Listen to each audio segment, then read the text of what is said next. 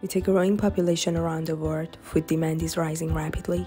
To meet this increase in demand, one large area of focus is to increase crop production. But the challenge is, some bacteria infect crops and plants, which means they are no longer edible. Solution? A common solution is applying pesticides, but it comes with lots of disadvantages. An alternative solution is using bioagents, taking advantage of bacteria that can kill plants' pathogens selectively. What I'm doing in this lab is